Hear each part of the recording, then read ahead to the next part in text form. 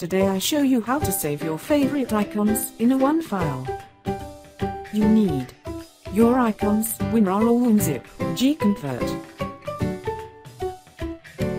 Create a zip file selecting all icons what you need.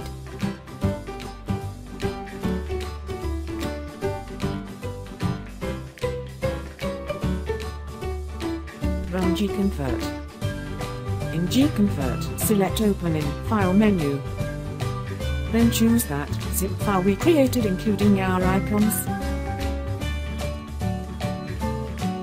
Click Open.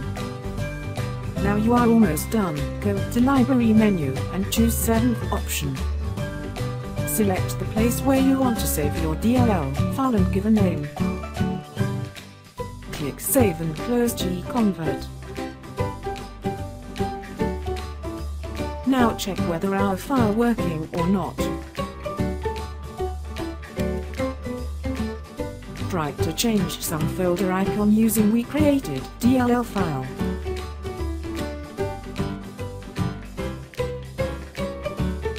See? It is working well. Congratulations.